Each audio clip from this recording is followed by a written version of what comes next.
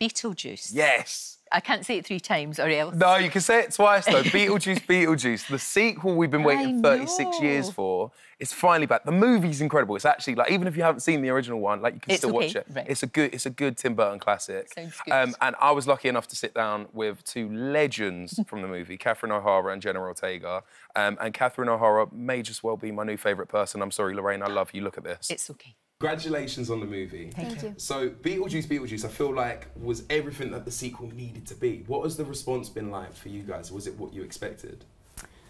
Well, better. Yeah, I mean, it's been very exciting and very cool seeing people come out and, you know, signing stuff for people who are dressed as Beetlejuice. And you could tell that, you know, obviously the film means a lot to, the original means a lot to a lot of people. And, you know, it meant a lot to me. So to join it was very special. And then I think to finally, there's so much love and it was so silly and we had such a great time making it that it's nice to see that, you know, other people are having fun with it too. Yeah. And I try not to think of what a response is going to be. Yeah. It's not my job. Yeah. It's for marketing. and they're doing an amazing job. Yeah. But yeah, you can't, you know, you sign on to something and you just hope it'll be loved. I knew it was a really good chance this was going to be a lovely experience again, like the first one. But that's all you can go on, and the people that you work with, and the day-to-day shooting, and it was so lovely. Like even Tim says, I almost didn't care what would happen to it. I just so loved shooting it. Yeah. You know? Yeah, but that's what you want to have come across on the screen as well. Yeah, you can tell that. I mean, it does help when you get like a 4-minute standing ovation in Venice. I did try and... funny like, they time it though. And they, you know what they do? They kept the... I'm sorry, I interrupted you. They keep the lights on. They keep the lights on us. And it was kind of... Remember, I kept saying, should we go now? Should we go now? Because they have to keep clapping. Well, nobody tells you anything either. You just kind of stand there and you... And it's like someone's going, oh, no, we're almost at 4. Yeah. Keep the light on. And then it goes down. It'll be embarrassing. And then it goes back up again, and then it goes down. I tried to reenact it last night at the London premiere, but my girlfriend got mad and she was like, Ty, this is really awkward. Like, I felt like I was clapping for when the plane lands. Get rid of her. Like, I can't imagine. So get rid of her. I'm getting all the advice from you this morning. I'm kind of the love doctor. I know. So as an OG, what was it like? Like Hugh Grant. Like Hugh Grant. Like the love doctor. Yeah. Catherine, as an OG, like as a legend with this, how was it like going back to the Beetlejuice set for you? Was it really sort of nostalgic? It was just fresh and lovely. It was. It was, you know, there'd been talk, and then there was talk from the actual people who might be making it. Yeah. Tim. And then all of a sudden it was like, oh, now we're in London. And just looking around at the faces.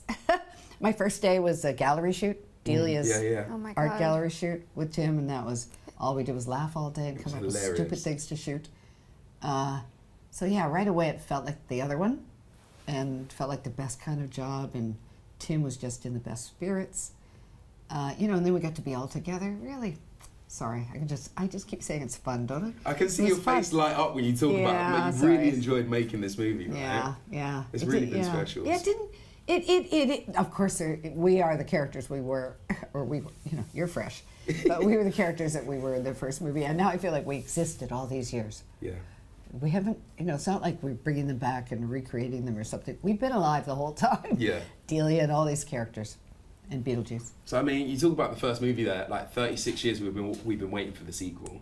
Were you a fan of the original movie? Of course I was. When I was younger, it terrified me, and I didn't want anything to do with it. But then, at one point, I was at a friend's house, and I was, oh, man, okay, you got to tough it through. And then I realized that it changed my life. I feel like it was so inspiring, and I had never seen anything like it before. You know, when you're young, you don't associate names with anything. No. So it's like, I had seen Tim Burton movies. I'd been a fan of Tim's work. I knew that they kind of all fit in the world, but for me, it was just, Beetlejuice really does, out of all of his films, to me, stand out because it's such a specific environment, and, you know, the afterlife, you with the checkered floors and the crooked door, you know, everything about it, it's just been such an inspiration to so many things and so influential, and it really just opened my eyes to a different kind of movie and a different kind of job, and I was a young person who really wanted to be an actor at the time, so I loved it. Am I right in saying that you used to have nightmares over Michael? Oh, yeah. I was saying about this earlier. Yeah, I had a nightmare. Or Beetlejuice, shall I say? Yeah. Like, that's not just Michael, or maybe Michael. He would swing down a banister and wearing a Superman cape and would offer me grape juice and ask, hey, got any grape? This is very specific. But it was very in your face. And like, he would go up and I would like scream, cry, I couldn't wake up. And then he would do it again. So it was like just on a loop. It was the worst This before seeing the movie that was based on a guy at a costume party, right? At a costume no, but today party. when she told this, Michael said, no, that was me. Oh really? Yeah, it was just, I was dressed as like Dorothy from The Wizard of Oz, and I was like 6 or 7, and I went to a costume party, and it was past my bedtime. I wanted to go to bed, and there was like a drunk Beetlejuice taking tequila shots in the corner with makeup smeared all over his face. And sounds like a great party. Yeah, it is a nightmare. Well, I wanted to make sure today that you don't still have those nightmares. And I also wanted to get the approval from you, as an OG, about what I'm about to show you. Okay? Oh. So basically, I was on the show here in the UK called Strictly Come Dancing. Okay? It's were you really? It's like Dancing with the Stars. Sort Yeah, of thing like that. So, did you win? No, my girlfriend kicked me off the show. It's a see, get rid of her. Right? And I got to dress up as Beetlejuice and dance to Banana Boat, right? I want you to tell me what you think. On the show? About the costume. Because this might put you at ease about your nightmares, okay? Let's go.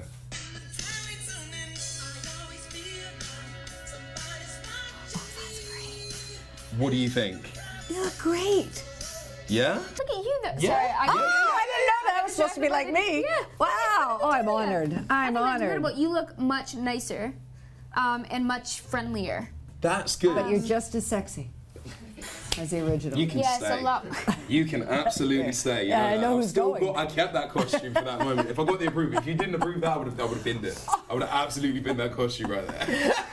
No, it's very. But I want to see the dance. Well done. I'll send you the dance. Oh, I'll send you the please, I dance. wanna see the dance. That's another day. Were there actual Beetlejuice moves? It was good. We did the salsa. We did the salsa. did? Too. It was Oh, great. that's great. There you go. Live the best life. Wow, you must have worked so friggin' hard for that show. I did. I got asked to do it in one of the early seasons Yeah. and Did you do it? No, then I got a contract. I mean, it was before the show even aired, I think, in America, anyway. And I saw the contract. I was like, do you know how much work that is? Yeah. Yeah. By the end, and then I've watched it and seen how many numbers. The longer you stay in, how hard you work, how many numbers you do. It's I hope intense. they pay you well. Yeah, squeaky bum time all the time. Like you're rushing to the Squeaky toilet. bum? Yeah, I know you ever heard that. No. There we go. We've got a new tip. That was an overshare. That was an inside That was thought. very honest, really and I inside appreciate thought. it. What was it like working with Winona? Winona is beautiful, wonderful, amazing. One of the loveliest people I've ever met in my entire life. I truly am so charmed by her, and I feel so lucky and honored to know her and love her, and just be able to spend time with her this press tour. I mean, that's been one of the joys about it. Doing something like Beetlejuice and playing Lydia's daughter, Lydia, who's one of the most iconic characters of all time, and definitely one of the coolest. I think it was really important to me that I didn't come in doing some sort of bad interpretation, or, you know, I don't want people to look at me and think I was trying to be her, because no one can be Winona. She's, you know, No one her can own. be you either. Well, anyway. For me, I think I just wanted to take similar traits. You know, I made sure that they both were very self-assured and opinionated and strong in their beliefs, because I think that's really important that young women see, especially for a story that's so focused on women. You know, 3 generations of women. I think that's really cool and important that Tim did that. But also, Lydia loved strange and dark and unusual things, and Astrid was just kind of pissed at everyone and didn't like the situation she was in. You know, she was dealing with the trauma, you know, from her dad, from her parents' divorce, her grandpa. You know, so she's in a very different place emotionally than Lydia was in the first one. Yeah, it was special. I mean, you guys brought it to life. You refreshed it for 2024, which was really good. Did you pass on any advice, like obviously from the previous Beetlejuice to now? Or was it literally just going into it fresh jump handed? in. We just showed. Everyone showed up. Yeah. There's a lot of, obviously, it's very intimidating coming into a group like this. They're all giants and so good at what they do. You're a legend. Oh, aren't I? So, yeah. That's the way I speak of myself. Yes, she does. She told me to say that. Okay, cool. Yeah. But We'll include I it. pay We'll you. include it. I mean, she's so easy to talk to and so easy to hang out with and so easy to work with, and that's the way everyone was, so that definitely helped going into all this. And I got to quickly ask, what was it like doing the synchronized dancing? Ridiculous. It looked great. Well, No, We worked it out. How many practices? How many times did you have to I practice? don't know. Well, in the edit, they made us look much more concise than we actually were, because Well, that was one shot that we pulled it off. yeah, Yeah. Was it? Oh, maybe there's a cut. Maybe. Is there a cut in there? There was like maybe 3 seconds of dance that we actually like agreed to, Sitting and on the the rest of it was running around and jumping and we were trying to do dragging you by modern your dance. ankles. We wanted to do modern dance Yes. as opposed to musical dance. Yeah. Yeah, it's more of And like we an worked out that emotional. number. It's performance art, really, rather than a synchronized number. Yeah. We had great choreographer Corey. Yeah. He's great, but he was Super sweet, but he also just let us. He was very collaborative. Yeah, he was very collaborative. Yeah, no, he was game for anything. Yeah. And then on the day, he would say, "Oh, try this," and we'd go, "Try that." Yeah. Pull me by the ankles. Maybe that was your idea. I'll pull you by the ankles now. Okay. And then Tim just kept saying, "Don't worry." We did several takes for the whole song. Yeah. Just dancing, like flipping up in the. I don't know what we were doing, running around, and then Tim would just say. You're doing handstands We'll do another one. upstairs? Don't worry. Like, I'm just going to use little bits of it. Little tiny bits. I'll go, okay. All I right. wonder if he was actually trying to reel us in. I guess By so. saying that, because there's But so much. it was true. Actually, could you imagine if watching back all that footage that we No, shot? that'd be Yeah, that scary. would be hell. I'd love to see the uncut Tim's version. done a great job. Tim's done a great job at making that look Yeah. Oh, girls, somewhat presentable. It's been amazing chatting to you this morning. The last thing I'm going to say is like how I'm not going to give away any spoilers. How the film ends, it leaves it quite up in the air. Could there be another one? I don't think so. No. Tim says, do the math. Okay. This do the took math. 36 years. 36 years. How old will anyone be? Yeah, we got a little. I think while Jenna to could be wait. in it. The first one was called Beetlejuice. This one was called Beetlejuice. What would the third one be called? We can't say that Exactly. on And I camera. was thinking, No, just text you and thought we were. pass. No, no I'm one not will doing say it it. in this hotel. Very No few way. people say it. No, I'm not saying it. No. Never in Well my done. lifetime. No. Ladies, thank you so much. It's been a pleasure you. this morning. Thank you. Thank you. Thank you. Oh, they were brilliant. Honestly, we could chat all day. The full interview's actually on our YouTube channel, Lorraine. Great. And the film Beetlejuice, it's out on Friday. It's so good. I think it looks amazing. And you've taught Catherine a new saying about squeaky bum time, and she'll time. use that.